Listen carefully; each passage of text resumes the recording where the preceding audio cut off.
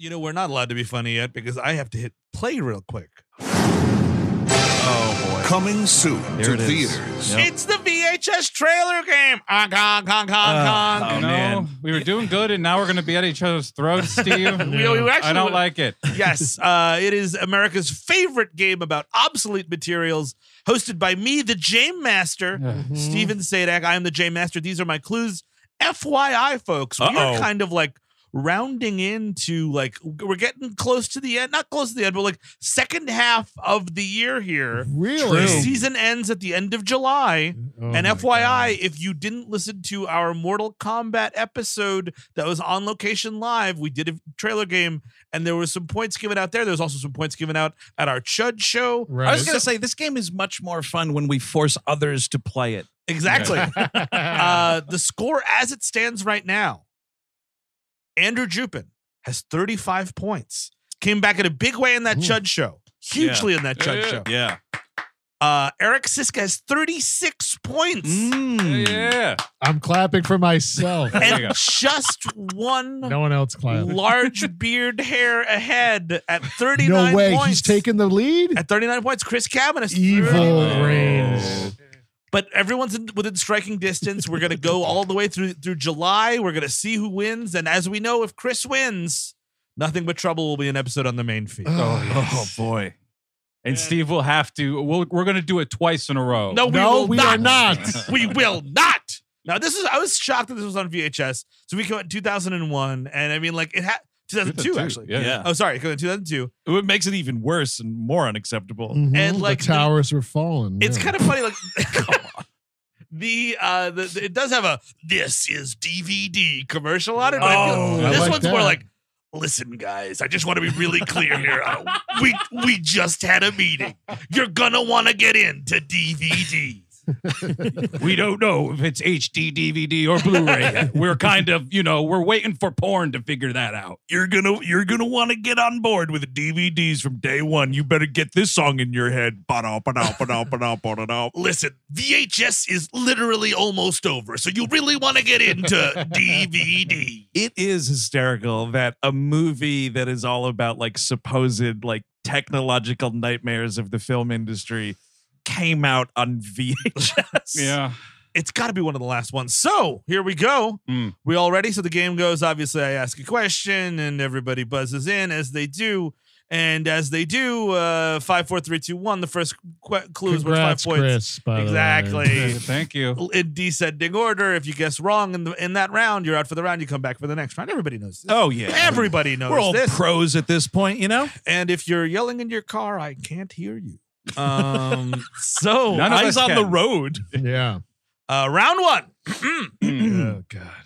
Game Master's Clue. Mm-hmm. The blockbuster next chapter of a blockbuster adaptation of a beloved novel. Chris Cabin. The Two Towers. I need the full title. Lord of the Rings, The Two Towers. Okay. Don't help him with the colon. Yeah, I would have forgotten that part for sure. But this trailer had the Requiem for a Dream score in it. Yep. And that I watched that last night, and it still gets me fucking pumped. Dude. Sam and Frodo ass to ass in that? Or? It was over The Two Towers? Yes. Oh, I didn't remember that. That sounds cool. Dude, watch that trailer. It kind of rules. It's like a operatic version. It's not the synthy one. I remember when when Fellowship was out, they did a thing where they put that they sent a new final reel of the film, and Fellowship's long as fuck, so there was like reel 9 or 10 or some shit. They sent you a new one because on the end of it, after the credits, they had the Two Towers trailer with that song, and let me tell you.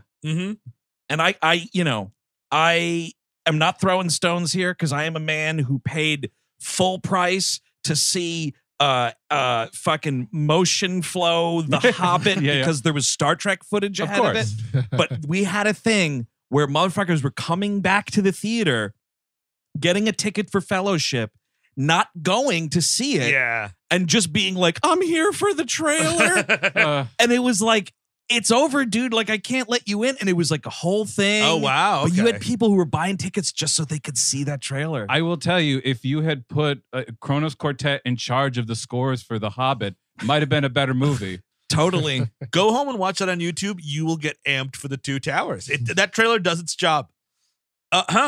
Round 2. I forgot we were still doing We are. this. Yeah, unfortunately. Game Master's Clue. Wow. The celebrity-laden conclusion to a surprise comedy powerhouse series wherein the lead actor adds yet another role. Chris Cabin.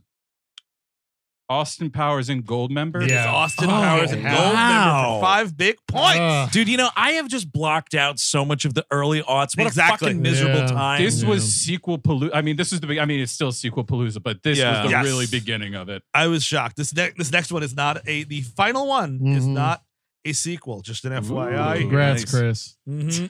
Shush. You shush. Eric, get down off your cross. Play the game with us. Game Master's Clue. Weepy drama Oscar bait that would 1000% not be made today because the lead actor's transformation into a man with a disability. Fun fact, a slur for that disability is used twice in the trailer. 2002 Ish. disability Oscar movie. Yes. Weepy drama Oscar bait that would 1000% not be made today because the lead actor's transformation into a man with a disability. Fun fact, a slur for that Mhm. disability is used twice in the trailer. Sorry, Eric. I Am Sam. It is I Am Sam for 5 big points. Yeah. Dude, We're saying the R word in that trailer? in the first 5 seconds. Oh my it's- God, I thought it was just the audience saying that at the No, screen. it's amazing. They build up to it. Like it's Michelle Pfeiffer like giving the closing arguments Yes. in the case, and she's like, sometimes you feel like you're lost. Fucking Sean Penn doing some goofy shit. Yes. You feel like you don't know what you're doing, Mhm. and then doing some more goofy Well, shit. he's up to some and of then, that. and then Michelle Pfeiffer that you literally feel. Yeah. Really? Yeah. Even worse though, the first 5 seconds, like Dakota Fanning and some kid like finger painting, and the kid's like, "Is your dad?" And I'm like, "Come Oh, on!" man. Like the first 3 Well, seconds into the trailer. He did just travel to Ukraine during wartime. So. I'll tell you what, though, still not the worst byproduct of that motion picture. What's The fucking soundtrack with all those abhorrent Beatles covers, eat my ass. Not good. I never saw Never- that film. I Never. didn't either, but fuck that soundtrack. I know Richard Schiff is the evil lawyer trying Yes. to take away the child. Dakota Fanning. Yeah, Oh, it's Schiff yeah, will do Dakota that to Fanning. you. Wow. Well, now I'm pumped to talk about Simone after thinking about I Am Sam and all those wonderful trailers. Yes, with the R word firmly in my head, I'll talk about Yes. Simone. I mean, it's weird though, because like every movie that you just talked about right there and Simone that we're talking about today, these were all like prime time me and Chris working at the multiplex boy. movies. And I remember like we had like there was a big standee for this, the poster, the whole fucking thing. Were people posing with it? No, but it was like when all that stuff came out and then it was the trailer. And I just remember being like, I'll never watch this. Yeah. So until last night, I stayed true to that. Oh, I had seen it, and I thought it was okay. Did you see it back then when we were working at the theater? I saw it. At Simone, the theater. Yeah, I saw 2002. I saw it Yeah. in the theater. Yeah. Yeah, I saw it Oh, then. wow. And I